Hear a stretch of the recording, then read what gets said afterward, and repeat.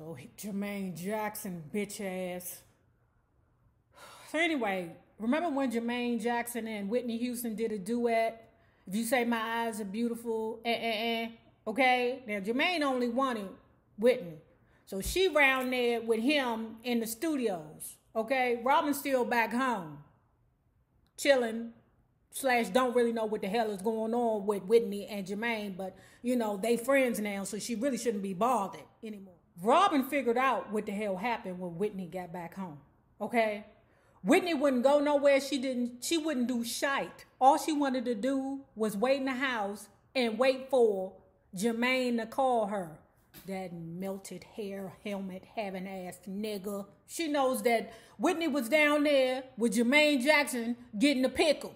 Now remember, he was married to Hazel Gordy, but you know, different nigga, same lie. Child, Robyn figured out that she was down there fucking Jermaine, okay? Whitney was honest with her. Whitney was like, yeah, I was fucking Jermaine.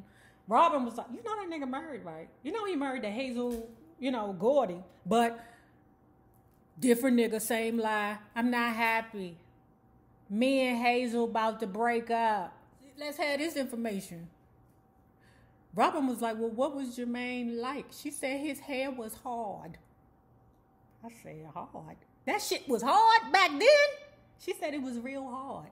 Whitney said, why you do that to your hair? Jermaine said, because Michael gave it to me. Michael gave you this shit? What was that? Was it Lotta Body? Was it Lotta Body? Was niggas putting Lotta Bodies in their hair? Because you know that Lotta Body shit made your hair real hard. But she said she hated his hair. She loved everything else. Until she found out that he wasn't shit. So Jermaine called finally, you know, burly, and said, oh, Whitney, we're going to be in Madison Square Gardens on the Jacksons tour. Oh, they was excited. Even Rob was excited to see Michael Jackson. Child. But guess what? That ninja threw her in the trick bag. He ain't called her back. He ain't sent her no tickets. He ain't do nothing.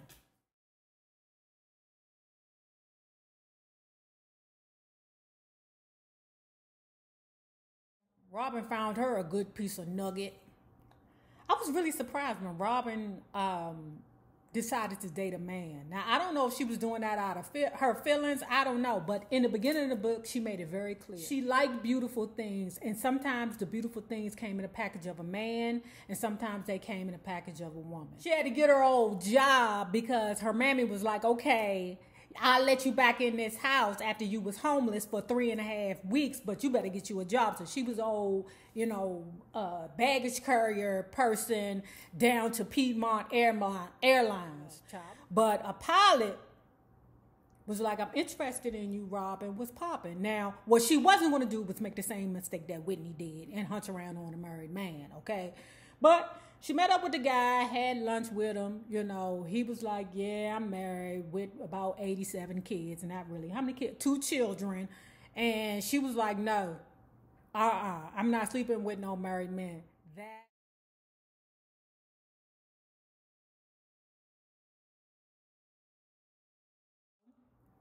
She just gave him a kiss and told him bye-bye. Now, if you have not already done so, please remember to like and share this video because it is so important to my success here on the YouTube. Now, remember this.